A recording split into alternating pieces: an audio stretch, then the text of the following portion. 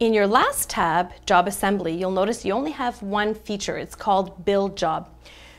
What Build Job enables you to do is to scan one segment at a time of your originals while the machine keeps everything in memory until you say Submit Job, then the job is sent. So an example would be, I have this document where the first pages are one-sided, but then we have also a two-sided document in there.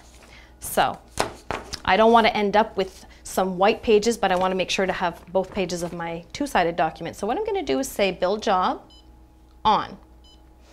Then I'm going to configure. So the first ones are one-sided, so I'm going to place them in the handler.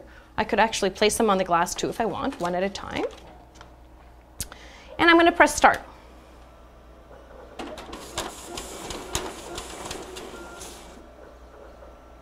You can see here segment 1 has 2 pages. So the next segment happens to be two-sided. So I'm going to place my two-sided document in the handler.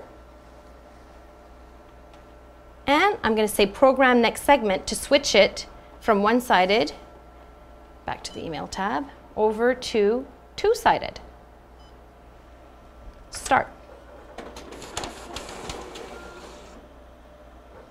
So I can see here segment 2 also has 2 pages. If I made a mistake, I can delete my segments and start over.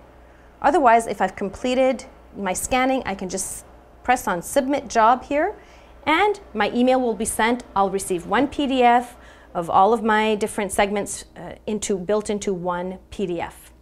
Another example of why you would use this feature, for example, if you have a book and you want to scan 4 or 5 pages from that book, that would be another time. So you would place the first page, start, flip the page, start, flip the page, start, and submit job when you're done.